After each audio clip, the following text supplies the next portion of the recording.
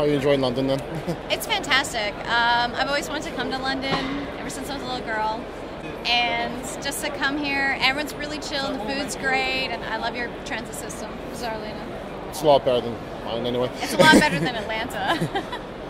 So how do you feel about the cosplay here today? The cosplay's really good. I judged the qualifiers for the championship for London SuperCon, and I mean, it's going to be a really tight competition. There's like a couple really amazing, I mean, they're all amazing, but there's, I don't know, I'm already dreading having to pick the winner, because there's like a couple people, it's like, can't you just all come to Dragon Con? I already have my favorite. Oh, really? What's your favorite? Hyper Girl so far. I've never heard of Hyper. I've never heard of it as well. I just thought it was a brilliant one. It was really well put together, and I loved her skit. And I was actually just thinking about that costume when I was walking on the way here. I'm like, it was really, really, really cute. It worked well, because it was a traditional type of skit. I thought it was quite fun that way. Yeah, that's what I thought. I was like, it was really original. So how do you feel about cosplay becoming more and more mainstream now? I love it, because it's...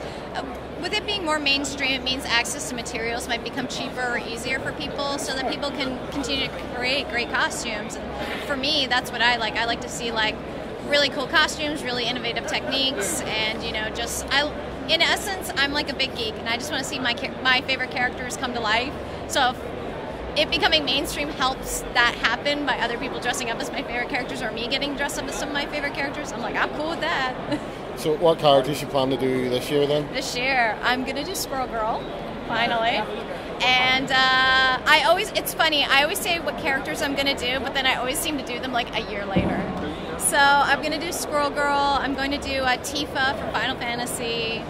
I'm hoping. I have the materials. And gosh, I don't know, I'm just like...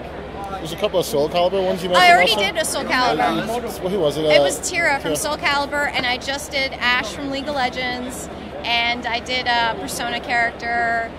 So I'm really excited about those. I have to take pictures. I don't have any photos of them. And I'm trying to think what I have materials for.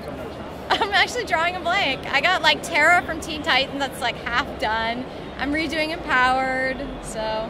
Good. It's weird. It's like I have plans, but then I'll totally get distracted. Like my friends are like, "Hey, let's do this costume girl." I'll be like, "Okay," and then I'll be like, "Okay, let's do that." And everything I've been planning is off to the side. This question's more personal for me, but what would you consider your most important piece of equipment is when making the cosplay? For sewing, my iron.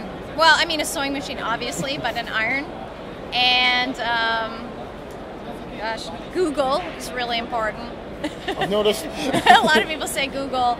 And then for the prop stuff, like a Dremel, so I use Dremel a lot. Is there any material you've used before that you just wouldn't go near again? It was too awkward, too expensive, or just it's not that worth using? No, I mean, there's been a lot of really difficult materials, but I can't really... leather, I'm always like... I don't have an industrial sewing machine, so my sewing machine, I'm always like trying to like pull it through. I mean, you could do a couple layers of leather. But recently, I had a friend show me how to like properly do leather by gluing down the seams and then sewing through them. And just my machine with the combination of the glue, it just doesn't have enough torque to push the like layers of leather through. So hopefully, I'll get like a. And my serger broke recently. That sucks too. Well, more equipment than me so far. Don't worry. So, man, yeah, I'm trying to... You're asking the good questions. I was totally not prepared. These are all for me, so I know, so I can go back and make good cosplay. Oh, yeah, just take your time. And, seriously, I iron, after every step, I iron my seams. I, press my seams. You get this thing called a ham for, corners. Good scissors that are only fabric scissors. Don't use them on paper. Good rulers, a cutting mat.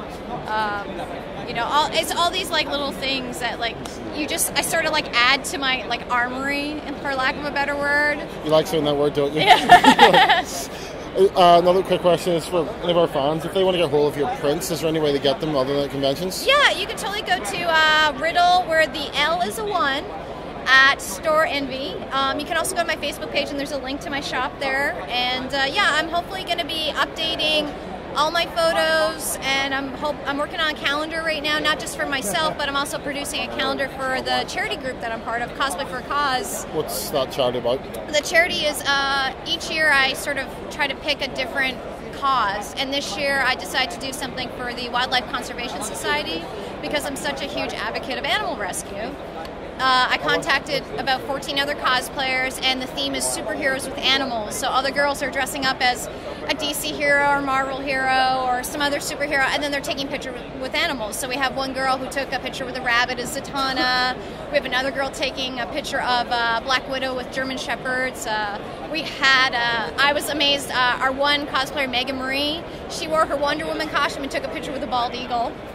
So, that's pretty cool. Yeah, it's really cool. I take it this is what Squirrel Girl's for, or is this something well, I've always wanted to do Squirrel Girl, and now seems like a good time as any. So I'm going to use some of the squirrels that I've rescued and try to get a photo with them. And, no problem. But, yeah. And then before you go, anything you want to say to your fans while we're here? Or? Just thank you so much for, following me. I really appreciate it. And I'm sorry about my spelling and my grammar online. But no, I'm really thankful, because when I started, I did it, and I still do it because I love the characters, or I love making the costumes, even though sometimes I get incredibly frustrated. And that there's so many people out there that like what I do, and I have to say, like, people on my page or people I meet at cons, they always make me laugh. So it's funny to be able to go online and just joke about stuff with people. Or I'll be like, why didn't I think of that joke? The people who follow me are so brilliant. You can take the joke, Mark. That's great. Thanks, anyway. Thanks for your time. Thank you so much. No problem. Thank you.